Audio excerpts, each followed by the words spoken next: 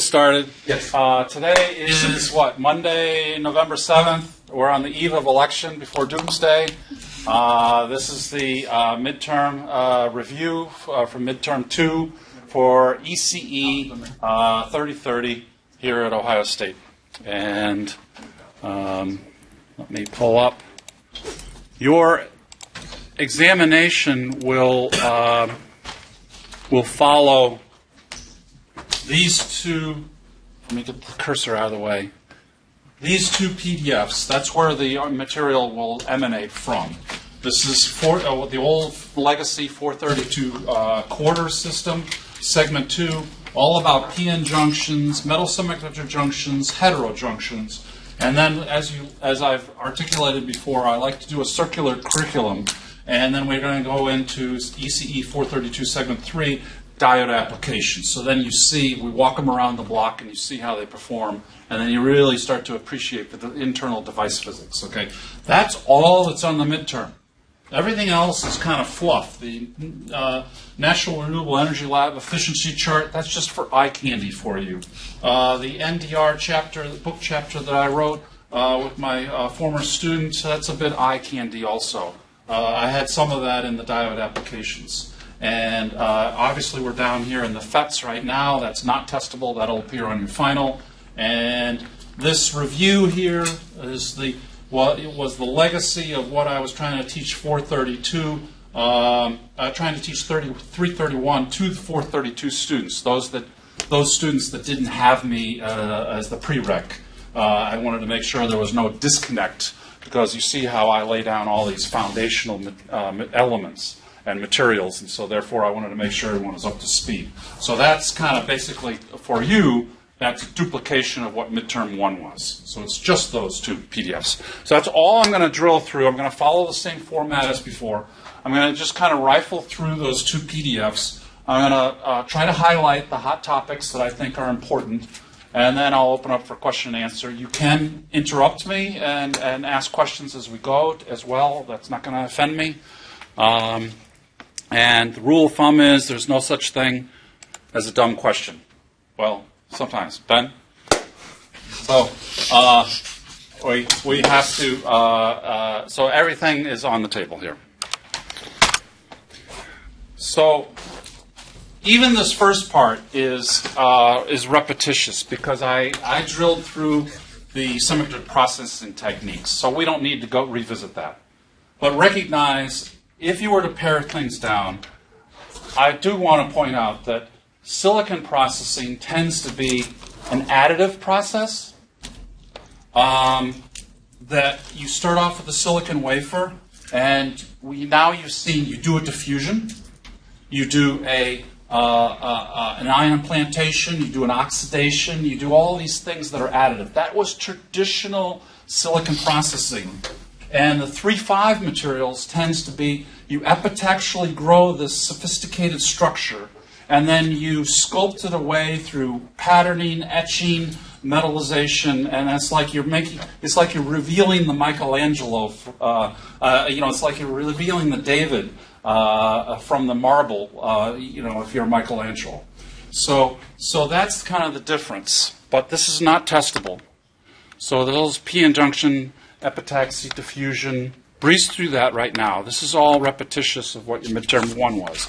It will come back to haunt you potentially on the final, because the final is holistic, is comprehensive. Be weighted towards field effect transistors, but it could potentially be there. Okay, so now here's where you start. We had, in the completion of the midterm 1 material, we have the concept of what a p-n-junction is. I give you this analogy. It's like, think of it as a parking garage where maybe we're trying to park cars. Maybe the middle decks are forbidden. That's a forbidden energy gap. And so we're parking cars up in the 7th floor and down on the 1st floor, and there's some floors in between that are forbidden. And the semiconductor, we're trying to move the cars around. We're trying to have basically a go-kart race up on the 7th floor. And that's moving the charge around, moving the electrons around, right, through drift or diffusion. So what happens when you take this one semiconductor that's p-type, that has all the cars parked down on the first floor, essentially, and marry it up to an n-type material where all those cars parked up on the 7th floor, right? That's where the story begins, and that's the most important part, perhaps. And that's why I do very important here. So,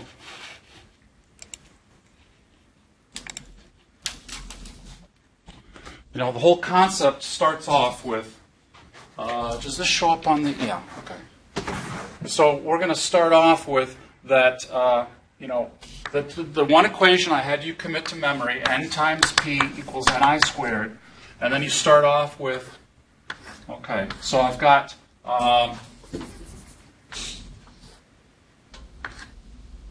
let's call this mn, and then therefore that's pn, and this is p sub p, and this is n sub p. So therefore, this is going to be my donor density. We're going to assume a 1-to-1 ratio, right?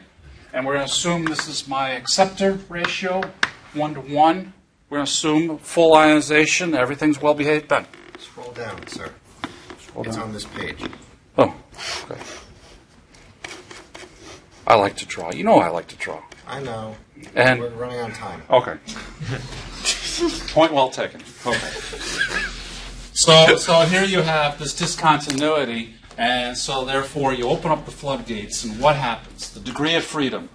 Well, the holes are going to come diffusing across, because diffusion is driven by a concentration gradient. And here we have a huge charge imbalance, a concentration gradient imbalance. And so, and this is supposed to be on a semi-log, which if Ben let me draw this, I would have shown the log scale. And so that's missing here. So, but that what the books fail to emphasize very strongly, and I will emphasize on the midterm, is you don't get free charge for nothing. There's a consequence. You have ionized donors, you have ionized acceptors being left behind, right? So I'm building up this electric field, this charge, this dipole in the middle of the depletion region. And that becomes the depletion region.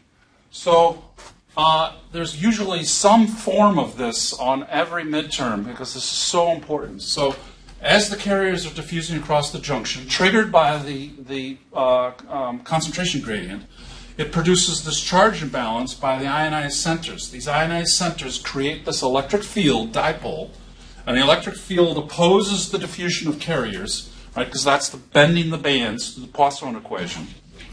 And eventually the diffusion and electric field reach equilibrium, and the resulting charge region is called the depletion region, right? So that's really key, that it's triggered by the concentration gradient, which leads to the ionized centers, which leads to the electric field.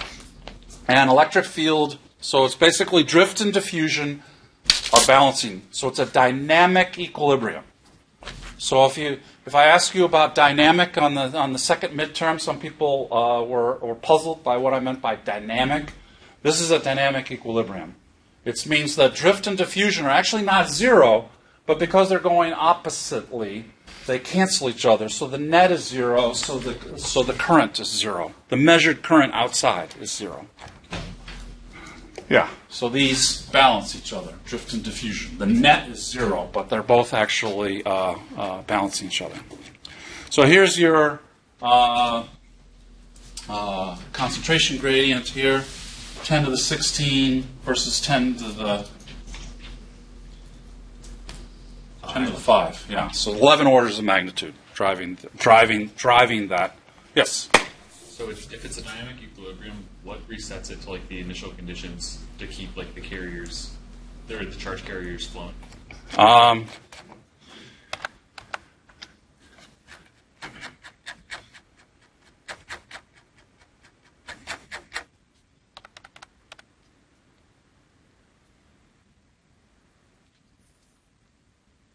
So some of these are, I guess for the video, I should stay on this side of it.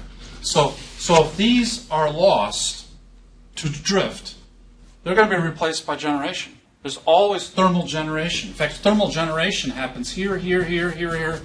Thermal generation is happening throughout the diode, right? That's independent of position. That's just driven by what is KT, and there's a statistically random opportunity that some charge in the valence band can be popped up to the conduction band.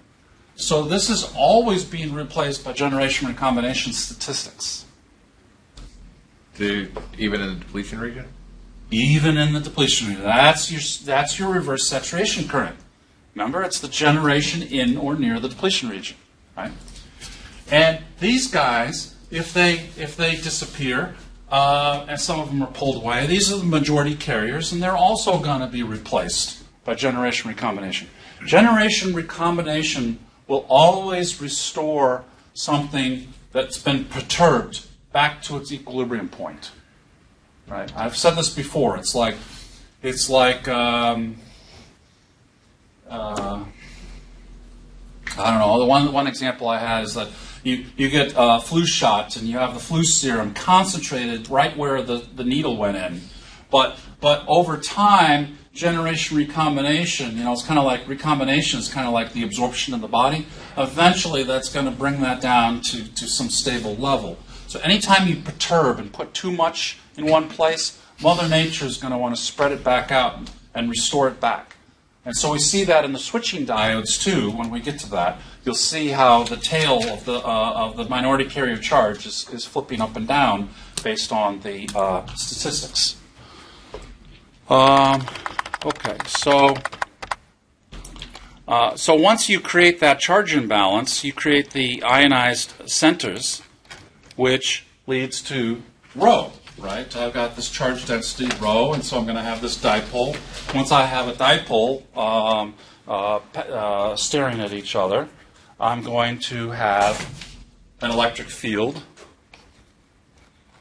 And so this electric field will peak at the metallurgical junction because that's where all the field lines are penetrating across. Right? Electric field lines are going to start on the negative charge and terminate on a positive charge. And so they're going backwards here. And so the maximum number of field lines are piercing the metallurgical junction. And they're linearly dropping off as you go further because the integral of a constant is going to be a linear variation. And then what Streetman does not show, but where is it? What modular series shows is that then you take the second integral and the triangle. Forget about this perturbation. They're trying to show you some higher order effects that are not important to us right now. This should be a triangle. And then you integrate the triangle, and something that's linearly varying goes to a parabolic. And so then you map that onto the band diagram, and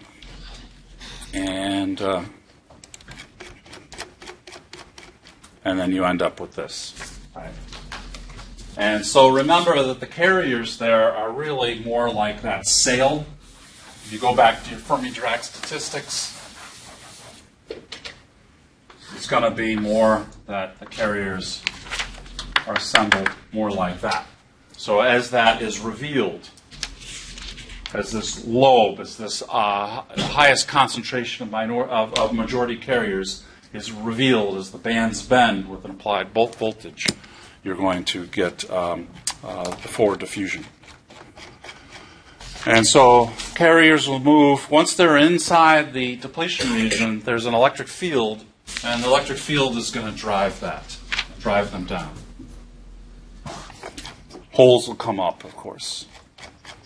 And so then you end up with you've got hole diffusion, we've got hole drift, we've got electron diffusion, we've got electron drift, we've got 4 different current components we got to worry about and sort of do bookkeeping for. But what's the rate limiting step for the drift? This is a good example question. Electron volt pair generation. Yes. Carrier concentration. You're both saying the same thing essentially. It's the generation that's happening in or near the depletion region, right? In or near. In or near. So it's these guys, right? So this is near. This is within one diffusion length. These guys are lemmings. They have the 50-50 chance of going left or right. So 50% of those may end up going across. But if I had a generation event in the depletion region, that electric field is going to sweep that right out. And now you know that's probably how I'm going to make my photodetector, right? I'm going to want to do that. So that's going to be, so if I have a thermal generation or maybe a photo-stimulated event, that's going to be swept out. So it's in or near, and not shown here are the little holes, minority carrier holes that are down there within the diffusion length, hole diffusion length in the valence band. Yes? So if the thermal generation doesn't happen in or near the depletion region, then it becomes a component of the diffusion? No. Generation is invariant to where it is. Generation is happening everywhere. So the only ones that count are the ones that circumnavigate the junction.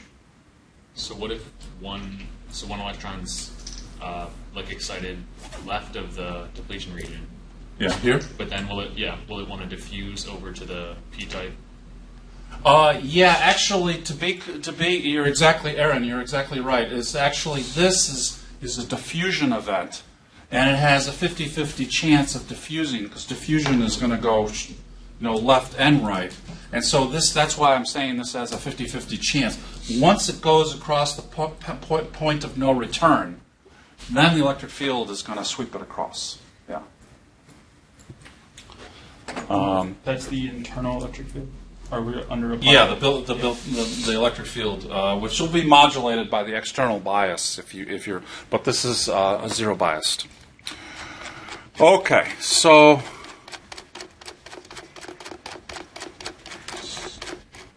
then you end up with the diode, and essentially why this is going up exponentially is you're just revealing this exponential carrier density, and in here, this is appropriately called the generation. This is the reverse saturation current, which is the generation that happens in or near the depletion region. So you can go through Gauss's law and calculate from using the Poisson equation. So you just count up the charge, and you come up with the electric field, and you integrate again. So you get the electric field, you integrate again, and the electric field goes to the potential. So here's in the derivative form, here's in the integral form, and you end up with what the contact potential is, which is basically just 1/2 base times height. It's basically a triangle, 1/2 base times height, and so that ends up being V0, and a function of the dopings and the permittivity of the semiconductors and the depletion width. And so the depletion width is a function of the two dopings on either side, and the contact potential. And if we rewrite it independent of the contact potential, these are probably more usable forms of the equations. Again, no equations. This is concepts. This is the device physics, right? So you don't have to do this. So here you can see this is maybe the candidate of a one-sided junction. If I have a one-sided junction and the donors are doped very heavily, 10 to the 18, and the acceptors are doped very lightly at 10 to the 15, where does the depletion region go? It pushes into the lightly doped. So here's the EDA, and so this ends up being near unity. And so then it ends up showing that, this ends up being dominated by the ND down here, which is very large. So that makes this very small, so it depletes very minimally into the depletion region. And here it extends very far into the, because this ND and ND becomes, the ratio becomes near unity. So here you can see some examples, but I've left that up to homework for you. And so then here you can calculate the quasi-Fermi level difference on the one side and the other side, and then you add it together and you get the total contact potential. Okay. Know how to draw a band diagram. Right? I always, whenever you see me draw a band diagram, I always start from I always assume, say, Fermi level is flat, and then I start from the two extrema. I I then, once I add my Fermi level, I then put where's my conduction band and valence band respective to the Fermi level. Is it highly doped or lightly doped? You know, that'll depend how much I'm going to skew it from the Fermi level. And then I do the same over here, and then I draw in my my band bending in between, and I should result in a band diagram. Okay, so here you can see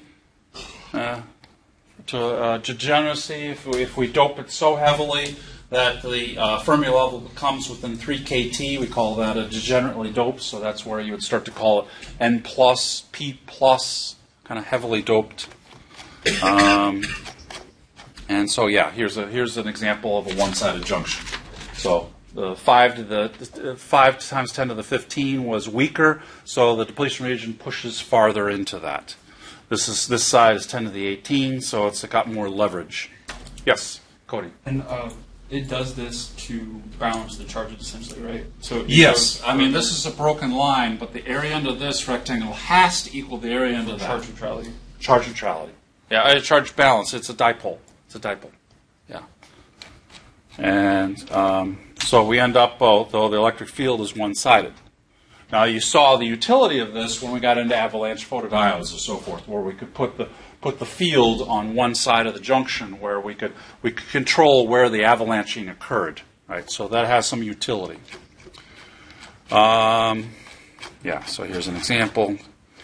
So diffusion currents are comprised of the majority carriers on the N side surmounting the energy barrier and then diffusing to the P side, and similarly holes diffuse to the N side. So there's a distribution of carriers of energies on each side, and a small number have enough to surmount. So it's usually these guys start first, and then it moves up. And so I think I've misdirected you before. It's really going this direction. So as the barrier is going up, if this is the conduction band, it would be revealing these, and that leads to the exponential increase in the charge, because this is exponentially increasing from the Fermi-Dirac. And the drift current, as we've been saying, is independent of the potential barrier. It's the small number of minority carriers that are generated in or near the depletion region, which diffuse to the depletion edge. This is what Aaron pointed out. Caught the finer point. They are diffusing to the depletion edge, and then they're swept by the electric field through. So it is diffusion followed by drift. Small number of minority carriers are always generated by thermal excitation, whether it be in the depletion region, near the depletion, or outside, way far away from the depletion region. But those guys don't count because they never get collected. They're a tree falling in the forest, but they are there. So the total current is the summation of drift and diffusion. So as I pointed out in class, this is technically incorrect because this is generation is drift, but over here this is diffusion and drift. Drift never disappears. It just gets overpowered. It just gets overpowered, precisely. Say that on the exam and you'll get full points. So the potential barrier is then being modulated by the external bias, right? So the depletion region is of high resistivity compared to the neutral region, then all are almost applied, voltage drops across it, and this straightens out the band bending. And so you can go through the math, but we're not going to do that here. And let's skip past forward and reverse for now. And let's look at the band diagrams. I love looking at band diagrams. So we do expect to be looking at band diagrams. Drawing band diagrams. Actually, you're going to be drawing them. I'm not going to draw them. I'm going to be too lazy. So here it's on the forward bias, and so therefore you're revealing this carrier density, and so then all of a sudden my diffusion is enhanced. Drift is unattenuated. Drift is driven by the temperature of the system, right? The thermal generation rate. So then that saturates. And so then I have more of the holes coming across, more of the electrons coming across, and the drift is just unabated. It just continues. as it did in the equilibrium case. And the reverse bias, although this, as I pointed out, this stacked bowling balls is wrong because their smearing out is determined by KT. So there's no reason why all of a sudden they would be distributed in energies. It's still going to be maintained the same as long as it's still room temperature. And so you can see that now this lobe has a much harder time circumnavigating. That's a much larger barrier. And so it's never going to get across. So now all of a sudden the diffusion plummets to zero pretty much, but the drift again continues unabated. And so the drift becomes a larger portion.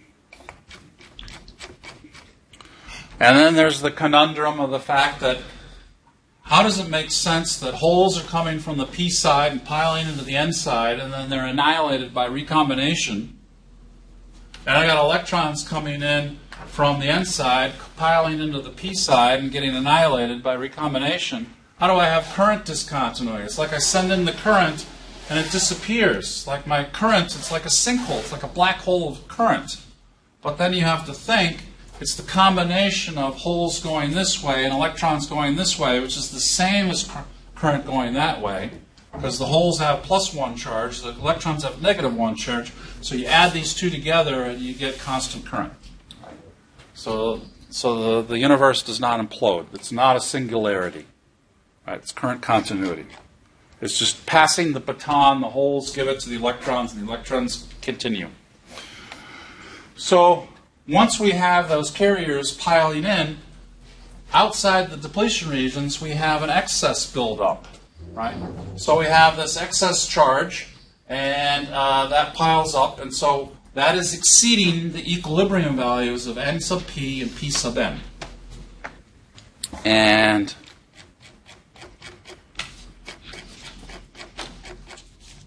so then we get into deviations from ideality, which the newer version of Streetman does a better job at reviewing. So you get, let me jump past that.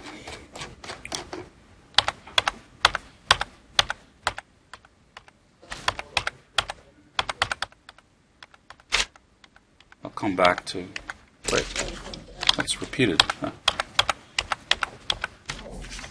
Okay, never mind, let me do that. Okay. So this is sorry, I misread this as deviations. This is derivations. So the derivation can be the charge control model, or the slope of the minority carrier distributions. It's a little hard to read from sideways here. So the charge control model is predicated on the fact that this minority carrier charge, these are the holes that came into the, these are the hole, no, this is the electrons that came in from the n side to the p side. So these are the excess electrons. And these are the excess holes that came from the p side into the n side. And so if you count that up, you can assume that amount of charge has to be replaced every tau seconds. That's the charge control model. Q sub n, this, integrate under the curve, is replaced every tau n seconds. So statistically, I put a charge up in the conduction band, and it's going to stay there for a microsecond before it falls back down, right, statistically. So on average, it might be up there 1 microsecond, 1 tau, time constant tau. So we can assume that they're all going to be replaced on the average of this tau time constant. Okay. So based upon that, you can actually, and a knowledge of the wave function, the envelope function that determines what that excess minority carrier charge is, you can actually extract out what the current is. So current is just is coulombs per second, right? Amps is just coulombs per second. So Q is coulombs, tau is seconds. So it's coulombs per second, or in other words, amps. So I just calculated the current in the charge control model. A little more finer point is you could similarly do it from the tangents of the minority carriers. And you'll see that when you're doing the diode switching. Let's skip over that. So So we're assuming that an average lifetime of a hole in an n-type material is tau. That's the entire distribution recombined. So this is saying the same thing that we just saw in the graph. And we're using this identity here. And so then we end up with the diode equation. And then you see that the reverse saturation current, which is this whole minus I naught term, is actually housed by parameters that we can either calculate or know from how we built the diode. We can figure out what the diffusivity is of holes, diffusivity of electrons, based on a knowledge of how much we doped it, which semiconductor we're using, right? Those are all calculated. Even the diffusion lengths we can estimate based on a knowledge of the material parameters. And we can calculate the minority carrier charge as well. So all these are being able to be calculated from first principles. And that becomes the reverse saturation current. This minus I naught. Okay.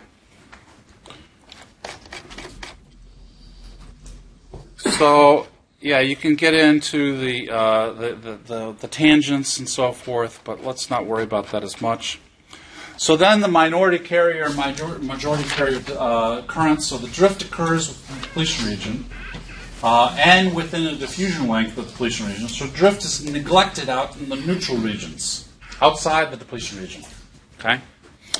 So the minority carriers are traveling across and recombine. The minority carrier current is taken up by the majority carrier, which must resupply electrons, because it's connected to the external circuit, to replace those lost by recombination. So then, okay, let's skip that. So here we go through. And so here we have a little better representation of the charge. It's basically the same graph. It's a newer version of Streetman. And here's the slope version. Okay, so we have our diode equation. We have a depletion region, p-n junction, and we have those parameters. And then we see that again. Now let's think about switching dynamics. So here is forward bias, excess, and then we have the minority carrier extraction. We have a depression below the equilibrium value. Why do we have a depression below the equilibrium value?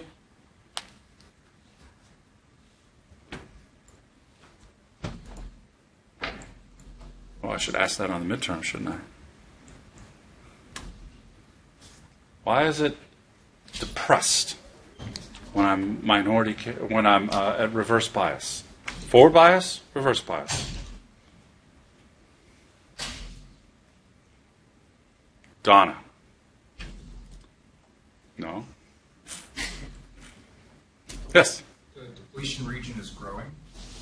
True, but it doesn't impact that.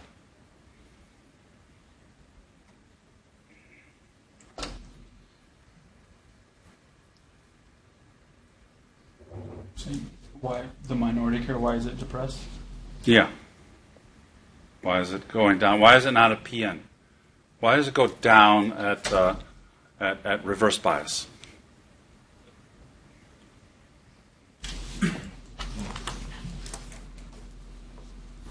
I gotta ask this on the midterm. No, I can't. Yes. I can give a guess. Does this have something to do with the applied voltage outside? No. The carriers are swept across by drift, but they aren't replaced by diffusion. Precisely. Bingo. He gets 100 points. Right? Drift and diffusion balance each other. At reverse bias, it's perturbed from the equilibrium condition. Diffusion is suppressed. Drift is unabated. That's what I was just saying before. So that's why I'm kind of hammering you a bit, because I'm calling into question were you paying attention. Because the diffusion is depressed, and so therefore they're not one-to-one, and so therefore the drift is extracting and sending charge over to the other side, and the diffusion is not playing ball anymore. They never send a carrier back, right? Because the barrier is now so high. Okay. So, let's see. So then we get into some of these breakdown mechanisms. We have Zener tunneling at low voltages due to quantum mechanical tunneling, one of my favorites, and avalanche breakdown at high voltages. And so that's the manifestation, the reverse bias breakdown.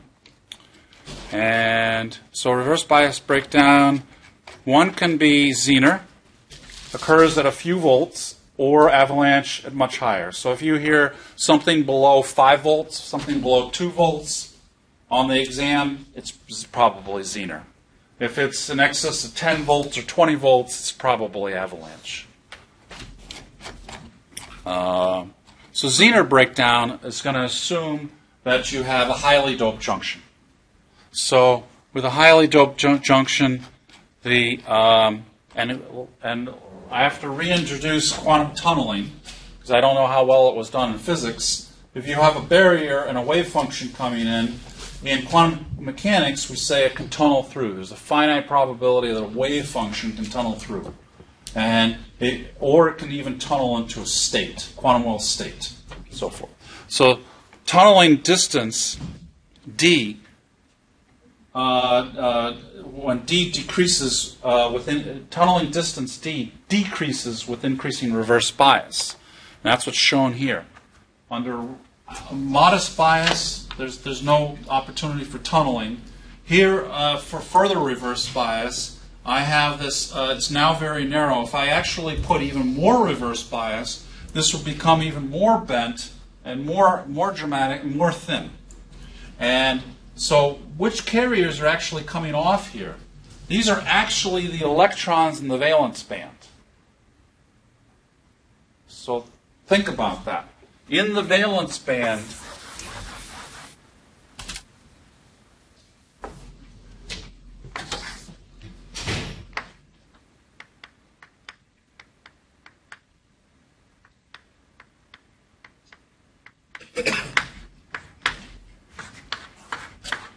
we have an ocean of electrons, and we might have a few missing places, and those are going to be our holes, right?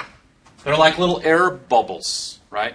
But for all intents and purposes, the valence band is filled with those 4n electrons from the 2s, 2p states, right? So this is actually below the holes. This is just all the way down to the core level down here at 13.6 electron volts.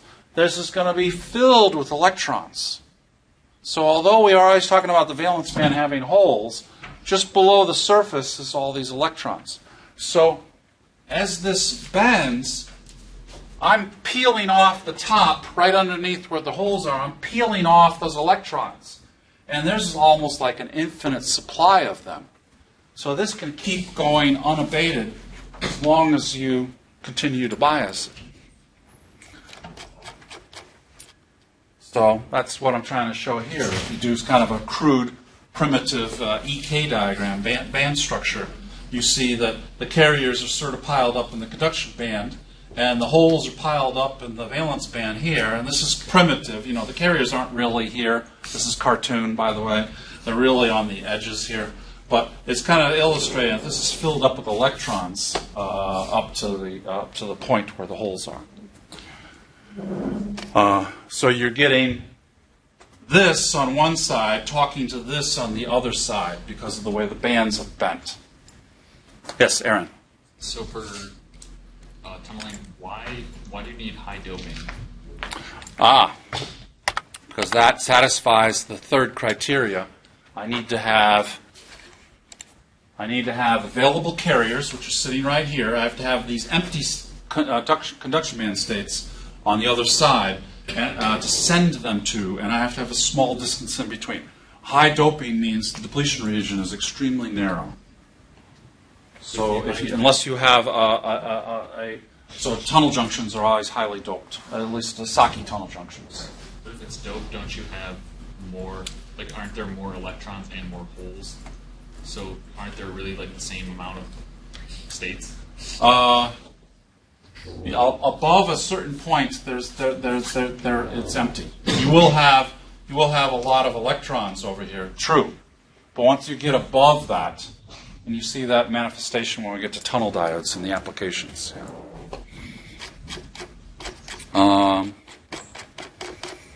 Okay, so avalanche breakdown is the concept that the carriers are zipping down with the applied drift, applied electric field. So they're traversing the depletion region and they're getting accelerated. And if the kinetic energy they take up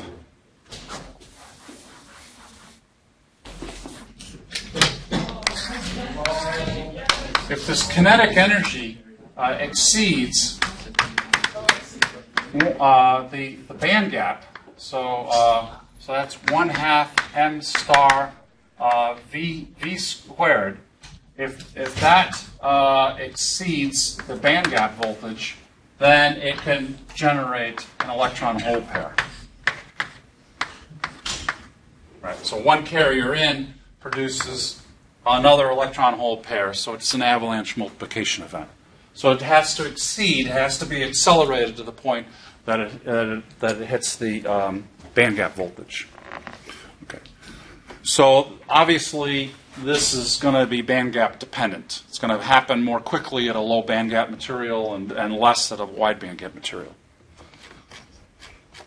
So yeah, here you see the carriers popping down. And and here's another. Okay, so then the carriers are coming in and they're multiplying. Okay, so here you can see the band gap dependence. So as the doping is increasing, the depletion region is narrowing, and eventually quantum mechanical tunneling takes over. But at the more lightly doped, it's going to be avalanche, and that's going to be referenced by doping and band gap. And so a wide band gap material that's lightly doped is going to be able to handle 1,000 volts before it breaks down. Okay, special cases was the punch through, sort of what if the depletion region extends to the contact, then that's a way of pulling charge out. So essentially, I don't know if it's drawn well there, but it's essentially as if I'm truncating this and putting a boundary condition on the excess charge, that QP. And if the contact is there, then that puts a boundary condition, and now all of a sudden the charge has to come down and hit 0 because the contact is taking it away. So I've now limited the amount of charge that can grow there because I have put a boundary condition by putting this ohmic contact nearby. This is a higher order effect phenomena, not one of the core concepts that I'll probably have time to challenge you on the midterm. Carrier switching dynamics, though, is important, and I've kind of beat this dead horse many times. You have junction capacitance and minority carrier storage time delays. So basically, you have two capacitors. You have the junction capacitance to the dipole and depletion region, the ionized acceptors, the ionized donors. Then we have the charge storage capacitance, minority carriers that are outside the depletion region, but in the neutral regions. That's the second capacitor. It's charge storage capacitance. So the junction capacitance is just dependent upon the depletion region. That's going to be varying, right? That's a function of voltage, right? Depletion region grows with the reverse bias, it shrinks with forward bias. So we end up with this depletion dependency, and so we're just adding and subtracting charge, these slabs, and we end up with a capacitance that's varying by as the depletion region grows, right? So as this varies. That's usually not as much of a rate-limiting step. The rate-limiting step tends to be more the, in speed, is going to be the charge storage capacitance. This. So we go back to our QPs and QNs, and so if we rewrite that equation where I was QP over tau P, we rewrite it in this way. QP is basically the envelope function of this minority carrier. So it's Q times A, the delta Pn, which would be here, and then a function of LP. And so then it's exponentially. And so the capacitance due to this change, capacitance is dq dV, right? You go back to your physics, electricity, and magnetism. So now we have a formalism for what Q is, so you can plug that in. And you see that the charge storage capacitance dominates forward bias. And so it depends. If I had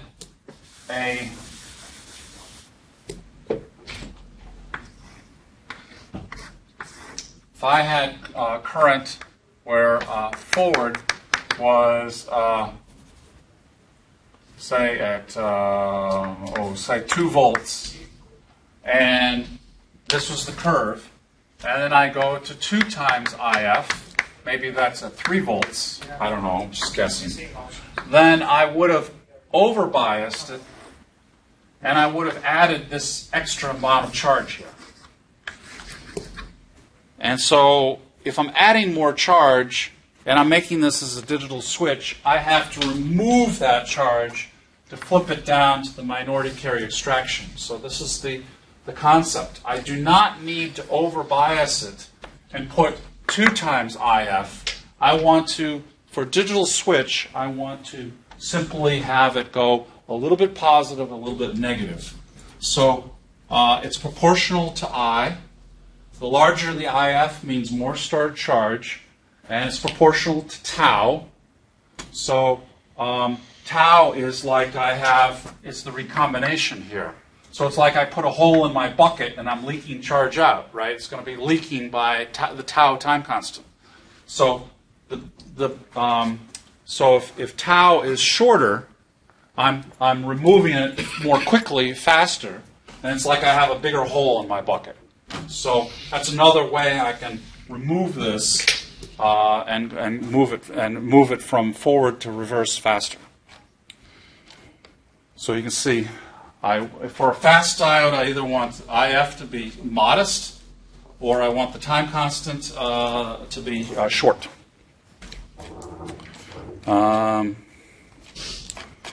So let's get past that.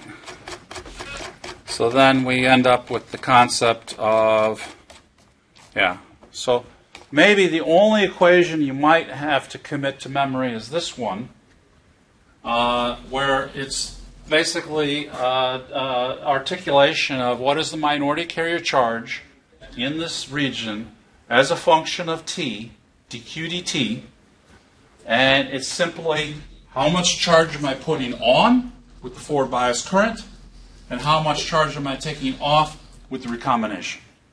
Those are the 2 terms. So you understand that, you can answer the switching diode equation questions, right? Because that's all it is.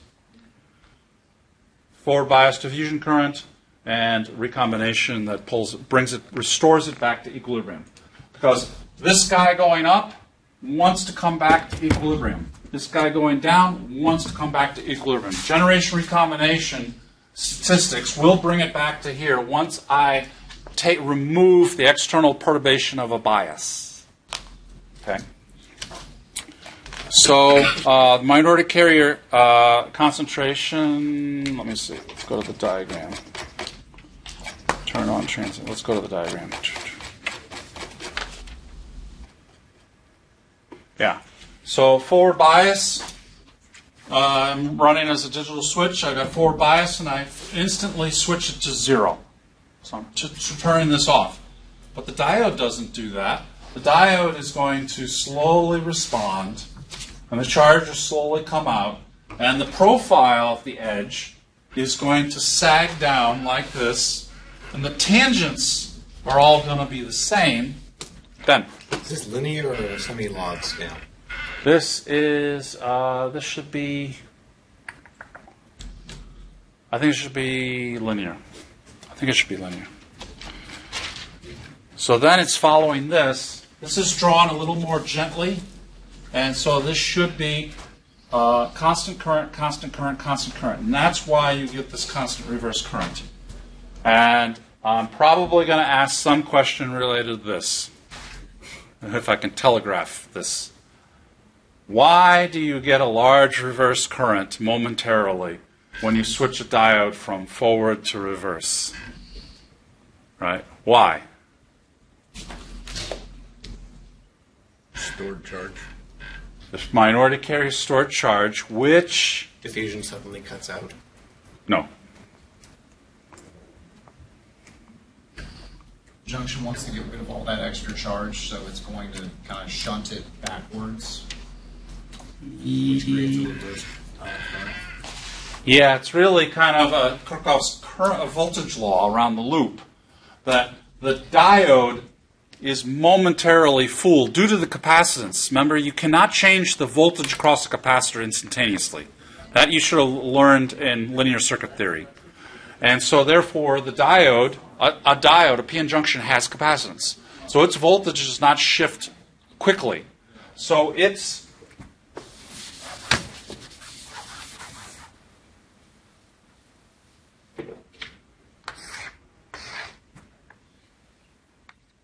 stuck at this.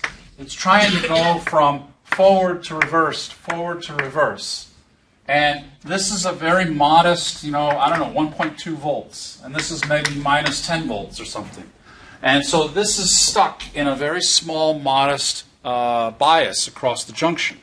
And until the minority carriers are extracted, it's going to maintain that it's got a small forward bias on the Kirchhoff's voltage law loop around the. So therefore, if this one's not drawn as well. This one's drawn better. The forward bias, and the diode has what, 1.2 volts around this loop. So this is up 1.2 volts. Well, I don't know. Well, let's say it's up 1.5. This is down 1.2. Maybe I'm dropping 0.3 across this parasitic resistor. And then I flip to reverse, and I'm at minus 10. And this is still at 1.2 volts. Right? So if this is minus 10 and this is 1.2, the only way I can satisfy this loop is by dropping 8.8 volts across that resistor, which implies I have a huge amount of current going through there. Right? When I have a huge amount of current, it's right there. So the capacitance of the diode pegs the voltage across the diode. And because the voltage is pegged, Kirchhoff's voltage law says I have to flow a large amount of current. So this is a manifestation of the diode physics, but it's actually Kirchhoff's voltage law that shows you this. So you have to leverage your. So then the voltage across the diode stays high, and it slowly comes down. And then once it gets here, then it can go very quickly into a reverse bias. Then it's going to nosedive, and it'll take on that reverse bias characteristic. Okay. So that's the tail wagging the dog. The modular series does a good job. You see t equals 0, and here's the point that it kisses. Here's the equilibrium, p0 0. And so this point at where it's switching from forward to reverse is right at that point that this minority carrier distribution kisses the p-n-naught. And so it's right there. Okay.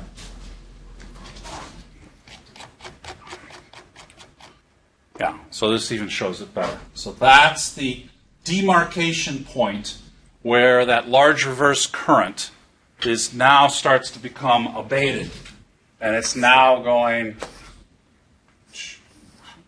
and then it comes up to its reverse side. So this will eventually go to minus I0. But this is the point. Until it gets to that switch, until it gets to here, it can't start to switch. Okay. Yeah, so you actually end up with these freakish spikes and so forth. So you put in digital switch to a diode, you actually don't get a digital switch out. You're going to get corrupted. So you almost have to like do an inversion, a Fourier transform inversion or so forth to predict what is my diode. We had to do this at Bell Labs when we were making laser diodes, for instance. If you want to make a digital switch, the laser diode is actually going on non-linearly. So your input signal was actually not a digital waveform. It was an inverse Fourier transform of that. And so you had to transpose it, and then you got a digital switch out.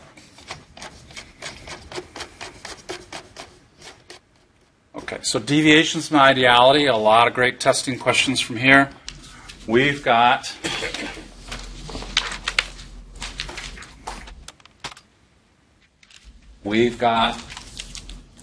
what's going on here? N equals 2. And low bias, low forward bias. Why do we have N equals 2?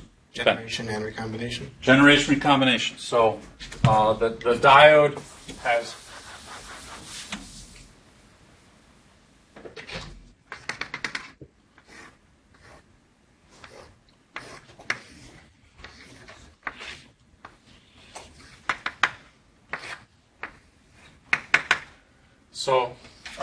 we have not gotten to the sweet spot. Only these guys are starting to come across. Only these guys are starting to come across. So the forward bias is actually doesn't really take off. There's really a delay, right? The cut-in voltage, V cut-in, that you learn about in circuits, right? There's a delay. And the delay is the fact that this lobe, the predominance of the carriers, is actually a certain voltage distance between that. And so that becomes essentially the cut-in voltage, you could say. It's proportional to it. And so until we get to where the dominance of the carriers are, that's when it starts to kick in. So when we're down here, we still have our drift guys going on, the generation, right? The little electrons up here, the holes down here. This is depressed, so therefore it has a N equals 2 flavor, because generation recombination is happening as a 2-carrier event. So ideality factor is 2. 2-carrier event. Electron holes, generation, the electron jumps up, creating a hole. It's a 2-carrier event. So N equals 2 is representative of a 2-carrier effect. Diffusion is 1 carrier coming across once this gets pulled up. So that's a single carrier event, so N equals 1. And here, at high-level injection, that's the case that these are coming in at such large amounts that now electrons coming this way are finally hitting and colliding with holes coming this way, because your current density has gotten to be so high. So they're now, before the two armies were passing right past each other and didn't even know their existence. But now at high injection, they're passing, and this electron hits a hole, and they recombine. Again, 2-particle event, so N equals 2. Then eventually, the Kirchhoff's voltage law means that the resistances in the bulk, resistances in the contacts, resistances in the wires gets very excessive, and so ohmic effects bend it over. Worst case is that it actually burns. It turns into smoke. Why does this increase? Now this is semi-log. Why does this increase as we go in reverse bias?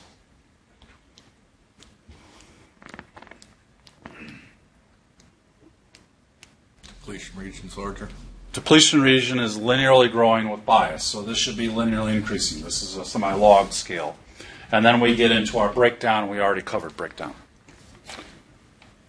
So, deviations from ideality. You can see, for instance, the manifestation of this cut-in voltage. You can see how it's delayed depending upon band gap.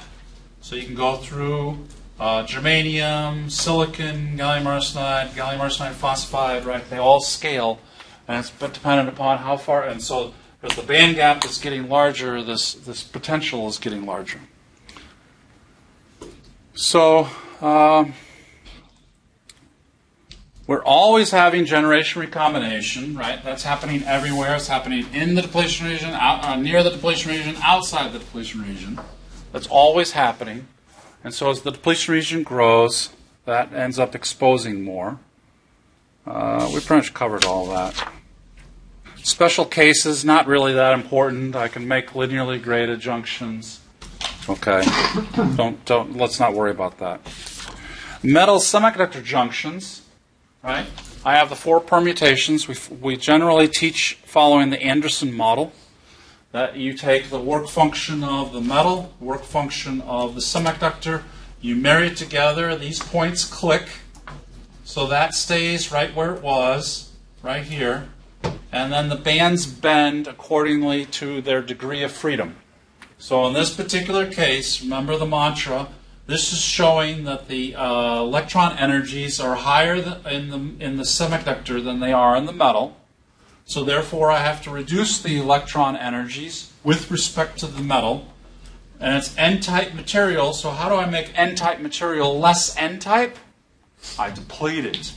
So I end up with a depletion region behind it. Right? So it depletes, and I create a Schottky diode. I can do the same thing with the holes. I put the holes, p-type material is on semiconductor. This is electron poor. And so the only way I can make this more p-type, more n-type, this p-type material more n-type, is to deplete the holes. So again, I have a depletion region, but now this is a depletion region of holes. So that's harder to visualize because you have to stand on your head, but that's a depletion of holes. Okay. And then the opposite two effect, here it is in bias, so you can modulate. And again, this stays the same. The barrier height is invariant to the applied bias, but I'm changing this barrier. So this is forward bias, this is reverse bias, and I still have the same carrier statistics in the semiconductor. Then I have these special cases of the ohmics. I'm going to blow this up just a little bit. Yeah. So here I have, this is this n-type material is electron poor with respect to the metal. So how do I make n-type material more n-type? I just grab all those electrons that are rattling around because there's lots of free electrons, right? So I pile up those free electrons as if it's like a semi-metal, and I get this dipole of electrons right at the skin depth of the semiconductor, and I have the holes here in the metal, and so these are piled up, and so I end up with really no significant barrier for electrons to go across, especially electrons coming from the semiconductor to the metal. There's no barrier.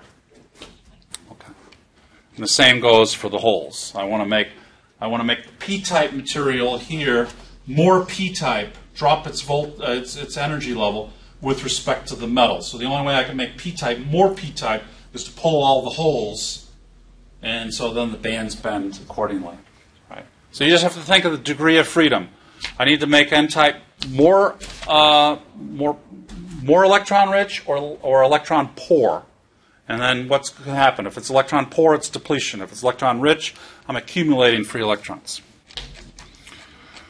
So, yeah, so then we get the two contacts, practical real world. The reality is that we actually get interface states, and you saw that in today's lecture related to MOSFETs, right? Anytime we have a terminated semiconductor surface, we have dangling bonds, we have opportunities for it to grab carbon, nitrogen, oxygen, anything from the environment, sodium, and create interface states that are going to pin the Fermi level and perhaps make a Schottky barrier when there ideally should not be a Schottky barrier. Maybe this metal of choice in that semiconductor should have manifested as ohmic, but the interface states made it Schottky. Heterojunctions is just an extrapolation where you're taking two semiconductors, and here this is electron rich with respect to this. So this is n-type, this is p-type, and so therefore the bands bend and they link, and we have that discontinuity. We have a delta EC conduction band offset, and we have a valence band offset. And here, in this case, the conduction band offset, because this is a p-n junction, the conduction band offset is enhanced, and we have a huge barrier. We've now skewed this, so we have a much larger, a disproportionate barrier for electrons to go this way, right? And a very modest barrier now, in comparison, for holes to go this way, right? Because this folded back on itself for the holes. And yeah, and then we can make those interesting MOSFETs, where you can have this discontinuity, and you see how this triangular quantum well is below the Fermi level. So this is a wash in electrons. This quantum well is below the Fermi level, so this is filled with electrons, creating that two-dimensional electron gas. So this becomes a FET into the board. My source here, my drain over here, and the gate here that I'm pulling this up and down. But that's MOSFET. So we're just talking about heterojunction as the root source of making a two-dimensional electron gas for a MOSFET. Okay, that's end of segment 1. Diode applications. Let's have a little more fun.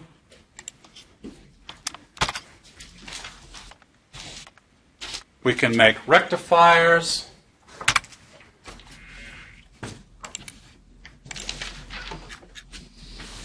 So if we want to make a rectifier, we want to minimize reverse saturation current.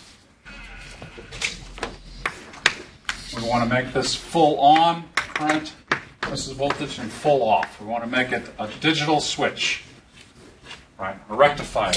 Short circuit in the forward, open circuit in the reverse. So we have to think about those deviations in ideality and how to manage them. So I want to minimize reverse saturation current that made this sag. So perhaps I want to use a wide bandgap material with a low intrinsic carrier concentration that lowers I naught. I want to reduce the power losses that cause this to bend down. So I'm going to increase the area of the device, so I reduce the ohmic losses. I'm going to highly dope the layer of the contact, so that the contact resistance, the metal-semiconductor contact, is well behaved. I want a high breakdown voltage. I don't want this drooping. So I'm going to again use a wide bandgap material for a high critical field. Use one-sided junction, so the lightly doped side governs the breakdown voltage. Right? It's just an extrapolation of everything. Switching diodes, we talked about that. If you have the minority carrier charge,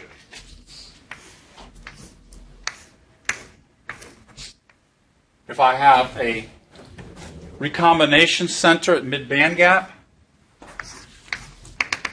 then electrons can fall down, holes can fall up, and I've increased their probability of meeting each other because I have this way that they can go back and forth across the conduction and valence band by having this trap level in the middle. So that means I've basically opened up a huge hole in the bottom of this so I can extract the carriers very quickly. They use this as a photoconductive switch, actually. If you want to make a switch that's like a femtosecond, you actually do this, where you create recombination centers. I can tell you more about that offline. Make the lightly doped neutral region shorter than the minority carrier. That was the narrow-base diode I referred to. Okay, breakdown voltage. Varactor, we saw the capacitance versus voltage change, so I can make a variable capacitor. Tunnel diodes, again, I'm only going to test you on ECE tunnel diodes, which is this. So now I've degenerately doped. This kind of question came up before. So here's my holes. It's degenerately doped. The Fermi level's in the valence band. And the holes are here, so that means below that holes is electrons. Remember, I have a rich. It's a pea soup of electrons, and here is the carriers of the electrons for the N side, and so then these are coming across. So let's go on the forward bias. So in 0, they're here. They're detuned. And as this goes into forward bias, these electrons shoot into the quantum mechanically tunnel into these hole states, and so I get a quantum mechanical tunneling. So I get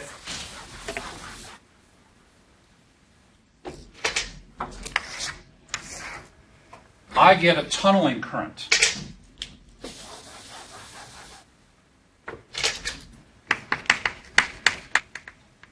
The keyhole effect. So this lines up with that, and here it's perfectly aligned. I think my battery's starting to go. This perfectly aligns, and I get the tunneling. And the tunneling, then the keyholes misalign, and the tunneling goes down. But I still have a normal diffusion current. That is a normal diffusion current with the cut-in voltage, right? And then it takes off, right? And in reverse, I have all these holes, but these electrons down here Zener tunnel, and they Zener tunnel starting at 0 volts. So then this is tunneling this direction. So then the summation of this is my tunnel diode. The summation of those three current components. That is an Esaki tunnel diode. It's a tunneling, it's a diffusion, and a Zener. So we get this interesting hump. As far as 3030 is concerned, this is as far as you have to take it. I've exposed you to some of the quantum tunneling that my group does, and the rest is eye candy, to be quite honest, for this class. Yeah, so this is all just interesting. Okay. Then we get to solar cells, right? We want to be green. We hope that we don't bake up the world. I hear, what was it, Alabama or something is like in the worst drought they've ever been. And so we need more solar cells. But that is operating in the fourth quadrant, right? So it's a diode that is just photo-enhanced, right? Because we have the normal diode. Let's go back to an ideal diode for a change. A moment. And this is the reverse saturation current minus I naught, which is the generation of carriers in or near the depletion region. But if I'm shining light on it, my generation rate goes up, right? So I put 1 watt on, I put 5 watts on it. I put 10 watts on it. I put 20 watts, 50 watts, 100 watts, and I'm going to get an open circuit voltage and a short circuit current. And this is going to be the root basis of my solar cell, where I'm going to have voltage maximum and current maximum. And that's going to be the maximum operating point for extracting power. Sorry, guys.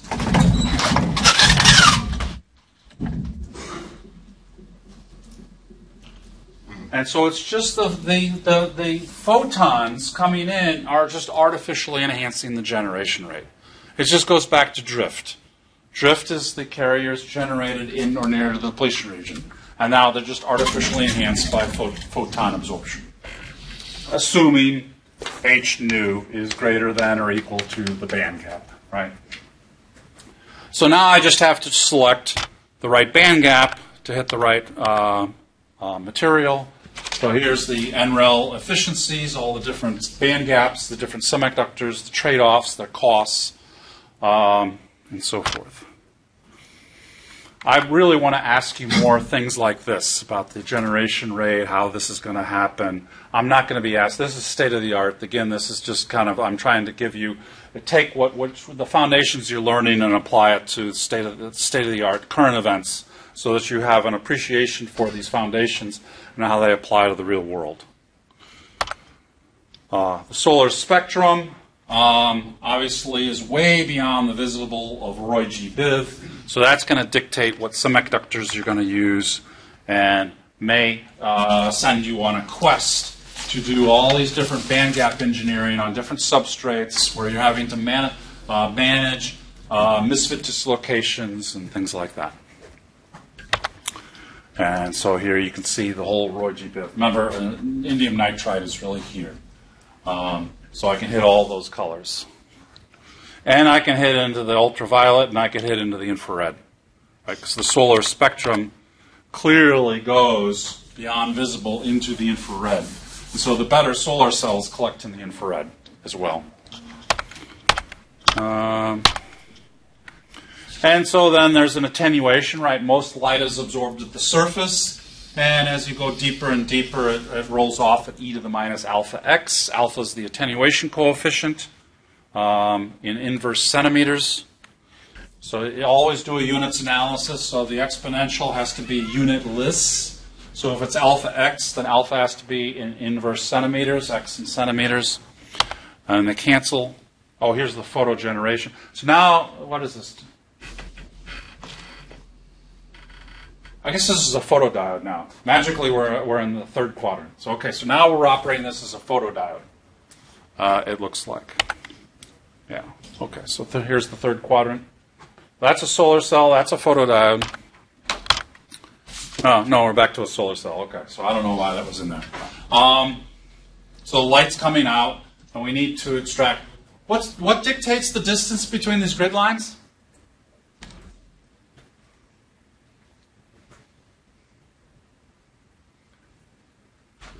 Generation in or near the depletion region, within one diffusion length of the depletion region. It's a diffusion length, ln LP. So if you know the material quality, its doping, you should be able to know what the diffusion length is, and you're going to set the grid lines to be a little bit less than the diffusion length. Because if your grid lines are farther than the diffusion length, then any carriers absorbed in the middle are never going to make it to the exit doors, right? So you're in the middle of Dr. Strangelove, someone yells fire, you're not going to make it. Right? It's too far, the exit door is too far away. Anybody see that yet? I didn't see it yet. Don't give it away. I'll see that when I get back.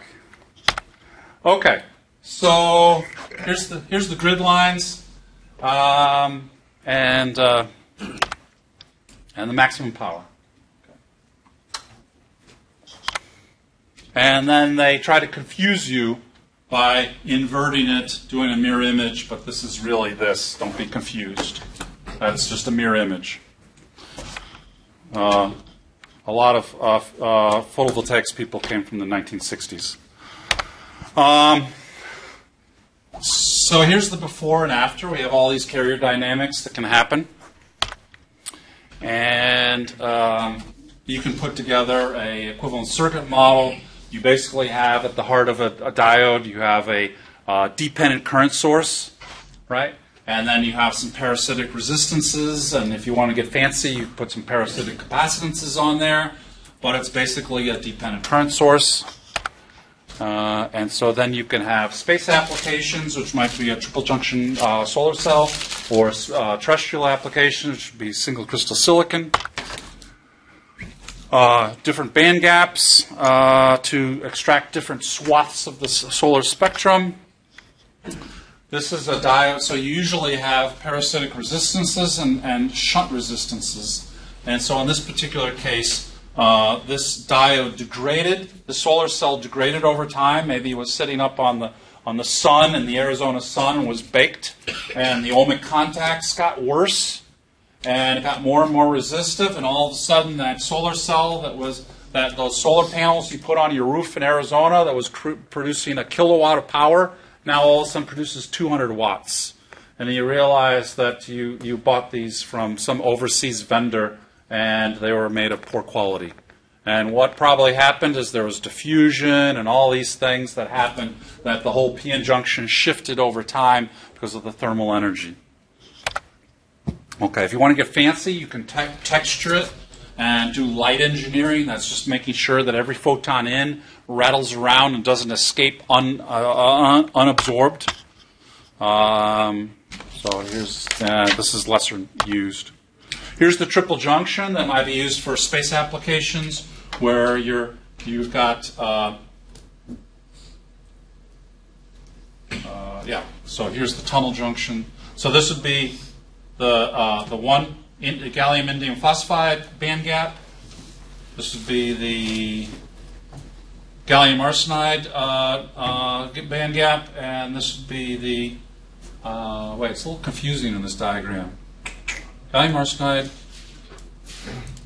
So I guess it's gallium indium phosphide of a certain percentage, gallium arsenide, and Oh, that's just a buffer layer. It looks like it's 2 gallium arsenides. So that's a little confusing. I'm not quite sure. This might be a double junction. Okay, so photodetectors. Okay, so now we're operating here. Now we want every photon in to be collected, and we want it to be collected quickly. This is a lossy device. We're going to run this at maybe minus 20 volts. Maybe we're going to run it in the avalanche regime, where it's maybe minus 100 volts. So we want every photon in to create an electron-hole pair that we can measure. And we want it to do so quickly, at the picosecond level. So we are simply carriers coming in, H nu is greater than band gap, and we're absorbing. We want to create a large drift region. We do not want carriers absorbed in the contacts. We want all the carriers to be absorbed in the I region, so we stretch this p-n junction, make it a p-i-n. We make this large 1 micron, 2 micron thick I region in the middle, where we have a constant electric field. Carriers are absorbed in or near the depletion region. In this particular case, we want them to be in, because diffusion, as Aaron pointed out, diffusion is happening at the periphery. That is a slow, statistically random process. I don't want that mapped onto my fiber optic system. That's going to slow things down. I want to run in the drift mode only, so I only want to corral the absorption to happen in the depletion region. So, know this. Why does the absorption coefficient? This is quantum efficiency, but it could also be absorption coefficient. So why does the quantum efficiency of photodiode go up and come back down? Why is it attenuated on the right-hand side? At longer wavelengths, which is smaller energies. Yes? They don't have enough energy to knock the electrons up into the collection band. Yeah. H nu goes below 8 Ag. You know, I've never gotten your name in all this time. Garrett. Garrett, okay. So this is so it's below the band gap. So it's the band gap. It's acting as a band gap filter, right? Why is it attenuating at the larger energies, smaller frequencies, smaller wavelengths? Yes. Have to do with ohmic loss, or No. No. Yes. Near to the surface. Nearer to the surface. So the absorption coefficient is getting higher. Ideally, you want uniform illumination. Ideally, we want carriers. I guess I better not go to the right side of the screen. Ideally, we want carriers absorbed throughout this drift region. But as the carriers are getting higher and higher in energy, they're absorbed immediately. So this moves towards here, and then you're starting to absorb near this interface. Not all the carriers can get across because they're too close to the surface. There's surface recombination effects, and maybe they're even being absorbed in the contact, and so the surface is playing a role. So it's exactly right. It's becoming surface contact dominated. You can even see, by the way, in the absorption coefficient, the difference between direct band gap and indirect band gap. Because the direct band gaps tend to have a very sharp demarcation point, and silicon here has that phonon-mediated absorption, and so you see it has a soft edge because it's got that shoulder due to the phonon-mediated. But that was midterm 1 material. So here's PIN. Here's the fast. If you want to do separate absorption or multiplication, you can run it in the avalanche mode, and carrier multiplication takes place, where the carriers are now accelerating, and now the carriers might be coming by the large electric field, because you're probably operating this minus 100 volts. The carriers are launching off these steps, and if the kinetic energy exceeds the band gap voltage, then they can create secondary and tertiary and so forth on multiplication.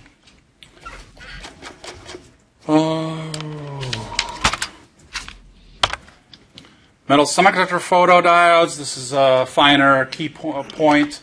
I just want you to understand that when you have Schottky diodes, this is a majority carrier only device. So all those minority carrier storage issues are gone. So this can be very fast.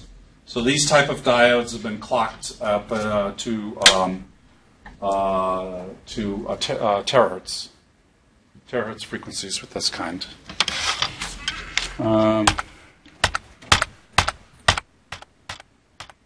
Yeah, that's eye candy. Okay. I don't know how much I'm going to get into fiber optics and stuff like that. I think that's because that's less semiconductors. I want you to understand how the semiconductors fit in the equation, though. So then you get luminescence. You can get photoluminescence, cathodoluminescence, electroluminescence. We love electroluminescence because that means we're using a p-n junction to create light. And that's what an LED is. We want to make all those colors. We want to emit. And so we're going through these LEDs, and here we're making p-n junctions in the forward bias. So we're operating up here. And if it's a direct band gap material, we would hope that the creation of the electron hole pairs would emit light. And we get an LED. Am I skipping over too much? Yeah, basically the carriers are, the photons are emitted in 2 pi stradians. They're all over the place. And then you put it in the package. And you can do it in organics too, right? That's the fun of my Samsung phone. This was eye candy, pun intended, just to show you how LEDs work in the human nature and everything. So let's skip past that.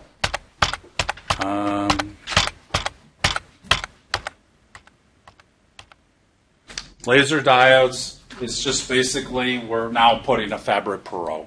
We're just putting 2 mirrors so that the light emitted has this ricochet, this etalon, and so therefore the light, where's the laser diode? Yeah, so then we have 2 mirrors, we have a boundary condition. So then as one photon is created, it bounces back and forth, and eventually it's going to go past an ionized center and an electron that's up in an excited state, and it'll stimulate that to release, and now 2 photons, and so it creates a standing pulse wave that bounces back. That's basically what a maser is. Microwave laser. Maser was invented first at the University of Michigan, by the way. And laser was invented later, using the same principle of a cavity and the boundary conditions. And so then you have the longitudinal modes of the Fabry-Perot etalon mapped onto the emission spectrum of the LED. And so now your LED magically becomes a laser because you have a boundary condition on it. And so then these are your lasing modes. And yeah, and so eventually it's going to be stimulated emission, spontaneous emission. Then the modes will start to appear as you pump it a little bit harder, and then eventually it's going to go into lasing. And yeah, so you can make all these fancy lasers. You can do modal control and generate. And yeah, you can now do quantum mechanics, where I can improve the probability for the electrons that are going to corral here to recombine with the holes that are going to be found here. And then on top of it, I can make modal engineering, where I can determine the mode of the light, how narrow the light is focused. I don't know if you learn this in your electricity and magnetism. The harder you focus light, it's just going to unfocus on the other side, right? If you focus light down very sharply, then it's going to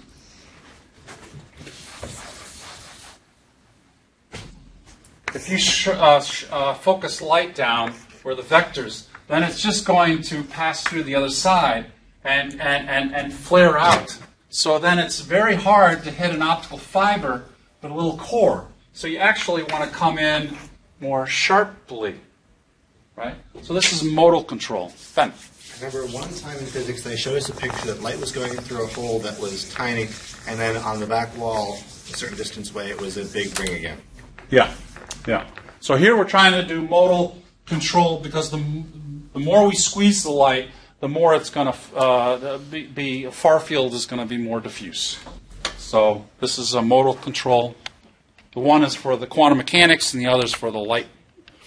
And then you can see what are the allowed states. You're just talking to the conduction and valence band and the quantum mechanical states. And you can do distributed feedback lasers. Maybe that's a little higher order where you can do frequency selective. And then we're done. Hey, it's exactly 7 o'clock, according to that clock. Well, 8 o'clock. No one changed it. So that's 90 minutes on the spot. Your pizza's getting cold. Any questions?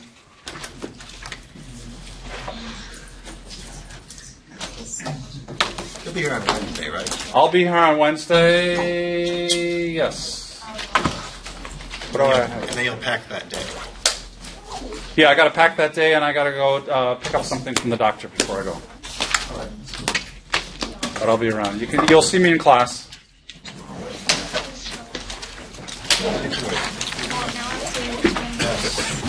Is the midterm going to be like a good mix of both PDFs, or is it just going to be Yes. Oh. more heavy on the PN side? Maybe more heavy. Yeah. Okay. Not so much on the application side. A little hard to say. Okay. Yeah. Let's record.